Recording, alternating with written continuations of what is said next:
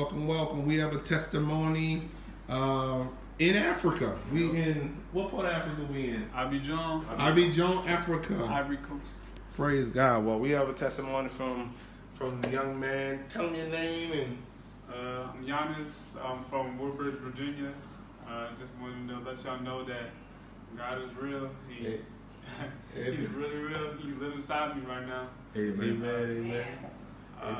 I was able to get the blood of Jesus in me yesterday, speaking his words, speaking his tongue. Yes. And God's just so good. After we got done praying, Prophet here, he just started talking to me. Really started just telling me about my life. I don't know this guy. I don't know him like that. So this is really real that So what was told to you? Like what did I tell you? So I played football, right? And I don't know. He told me like after we got done praying, like, oh, he just telling me about my situation on the football team. Like it was just crazy. I don't know. It was just God speaking. Told you what position you played? Yeah, he told me what position I played, what my coach was telling me. Like, my coach wanted me to gain some weight. He just brought that up out of nowhere. Like, yeah. It's crazy.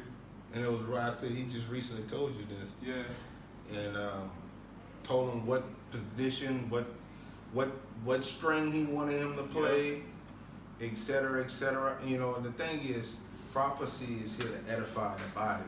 You know, he just received the baptism of the Holy Spirit after Prophet Jamel and Prophetess Karen and me and my wife prayed for him. He received the baptism of the Holy Spirit with the evidence of speaking in tongues. And I mean, the fire of God came through his body.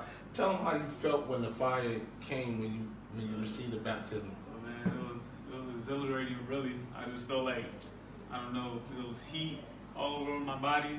Amen. Amen. Yeah. So he felt the fire of God. God touched him in a powerful way. I began to prophesy to him. I told him what his coach, a recent conversation he had with his coach, told him what position that he played.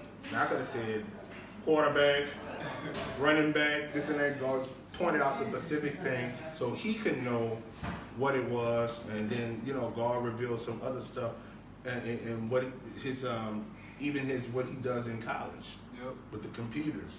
And God just revealed all those different things. So the thing is, the reason why we're talking is not to boast or brag, but to let you know that God can pinpoint things in your life that concern you. Mm-hmm. These were the things that concerned him. He just needed confirmation to let him know he's in a right standard with God. Mm-hmm. And that God is going to do some great things in his life. Now, I just met him, like, we on a trip in Africa, and we just met each other. So there's something nobody could have knew but God. You know, you can't look this kind of stuff up. You know, this ain't all on Facebook or how some of these prophets be doing. But this was definitely God revealing the secrets of the heart. But the biggest testimony, he received a baptism of the Holy Ghost. He began to speak in tongues. After we finished speaking in tongues, we were talking to him, trying to coach him into it. He was like, man, forget y'all. I'm about to just keep going. So he kept going, praying in the Holy Ghost. Prophet Jamel was coaching him, talking to him, giving them words of wisdom, and he just like, man, look, y'all take too long. So he started praying in tongues, and the fire of God came upon him. He actually felt the presence of God. See, you can't fake that. Mm-hmm. You can't fake feeling the presence of God, feeling the heat of God. You know, I know it's hot in Africa, but it was a different kind of heat.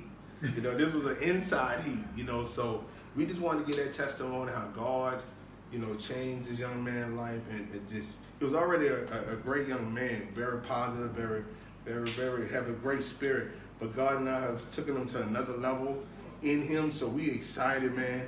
And I know some of y'all might think it's just a simple testimony, but people don't receive the baptism of the Holy Ghost no more in churches.